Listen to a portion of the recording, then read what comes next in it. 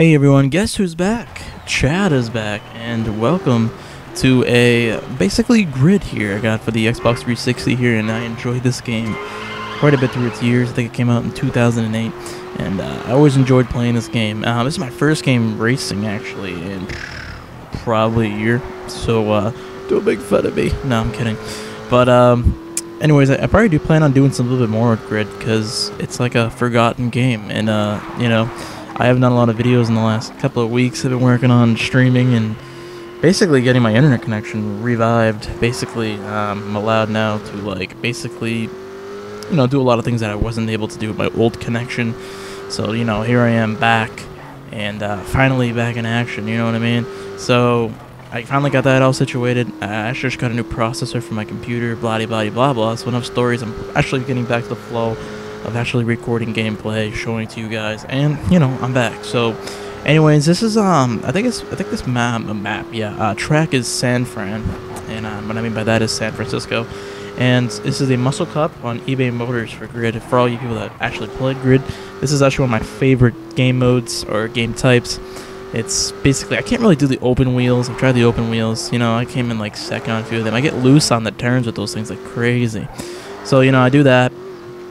But this turn I did right here, that one, basically was like the possessed one. I mean, you'll see as the next lap comes, man.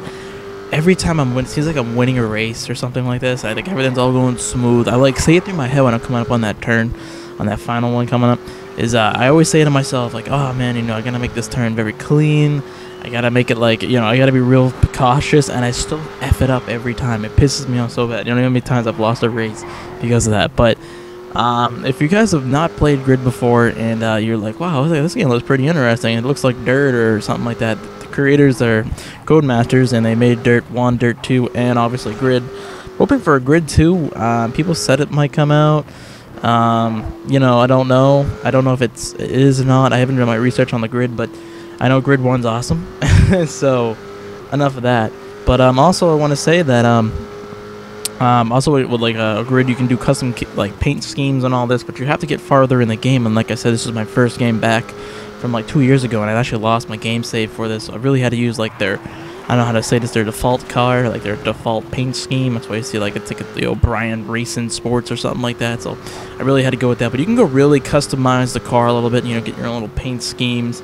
For the Muscle Cup, as in what I'm racing right now, you get a Dodge Viper. And I was racing with 2 other people in this match, but for some reason on the first turn they wrecked themselves. One kid just decided to wreck the other guy, and they weren't really a factor. But here it is coming up on this turn here, and oh my god, you know how much this pissed me off? It really just, oh my god, I freaked out because I thought it was the guy behind me. And no matter how much am I cautious about this turn, I seem to overbrake it, and every time I overbrake it, my turning gets messed up. There it is. I spin it around. I'm like, what the hell?